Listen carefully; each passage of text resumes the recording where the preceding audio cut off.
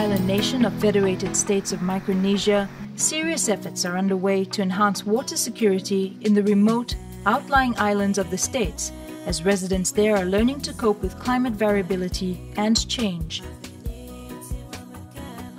One such effort is the European Union-funded Global Climate Change Alliance Pacific Small Island States project, currently being implemented by the government of the Federated States of Micronesia with assistance from the Secretariat of the Pacific Community, SPC. The Improving Water Security for Climate Change in Selected FSM State Outlying Islands project provided rainwater catchment systems and well pump infrastructure on Fais Island, an outlying island of Yap State, and supported community assessment and tank design work on 2 lagoon islands in Chuuk State. It's the uniqueness of our country here that with 4 states and quite a number of other islands, we're able to work together. But it's a major challenge to us. The Federation of Micronesia is quite far apart in terms of the island, other islands here. So the program that we have been working with EU, as I said, is very helpful. Especially for those islands, other islands far away from the main island with no power and others, it's a great help to them. Fais Island is mainly accessible by air and water, and through air it's mainly through the 9-seat passenger airplane, and in contrast to many of the other remote lying islands of the FSM, which are even further away and only accessible by sea. The only transportation available on island is through items and things being hand-carried, as there are no vehicles on the island. The Fais Islanders are quite self-sustaining, and they make do with limited quantities of water. In times of drought or when facing difficulty and challenges, usually coconuts are the only source of water and hydration. Women and children gather fresh water from the community tank, which is located next to the island's elementary school, during when it has open ration water hours. Availability and access of the supply of good quality water in the neighboring islands has been degrading steadily over the last several decades.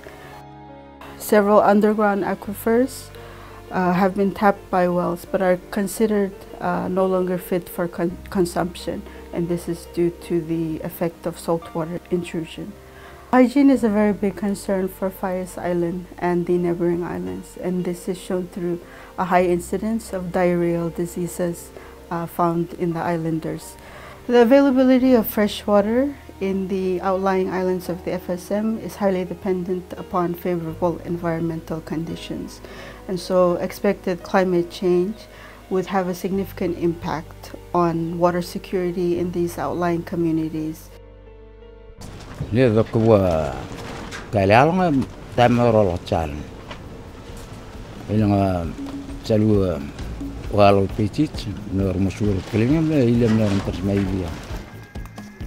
So much work was done with our coordinator, Ray Faltamo, and other members of the government and private entities like EPA, as well as Public Work and YSPSC, going up and do some assessment and surveying. And then out of that, we identified those families that will need those water tanks to support them to have enough water for their families and community. We were on the island of Fais when the delivery of water tanks was going on. We were able to see, the communities actually going to bring these tanks ashore. Some of them have already been installed, and talking to the community, it's clear that the tanks are going to make a huge difference in the future. I think getting drinkable water has always been a major problem.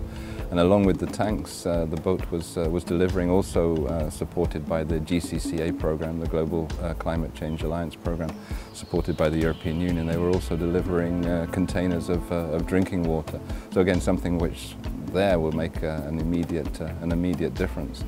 And we were able also to see a well which has recently been established by the SPC.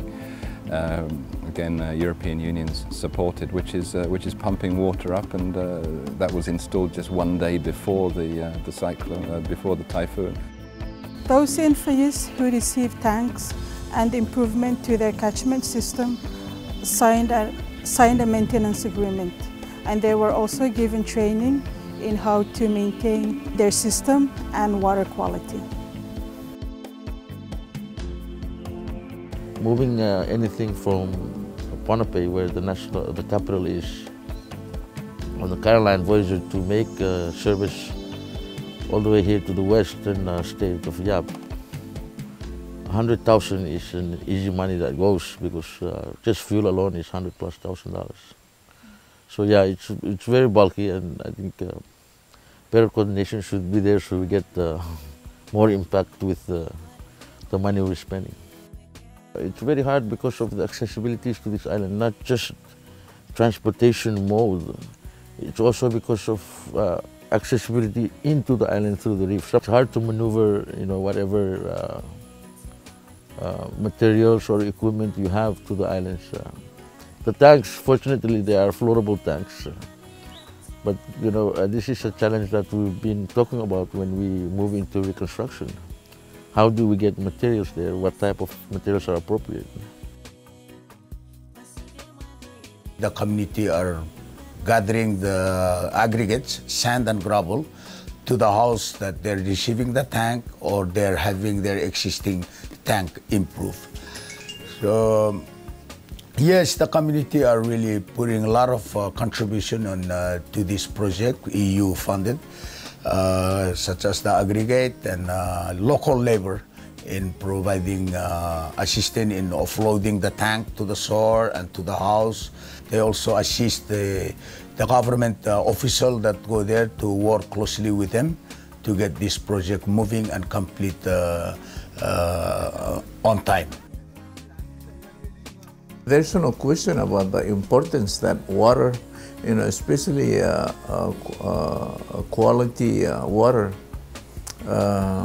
is badly needed in everywhere, but most importantly the outer islands, because they don't have access to a better purification of their water.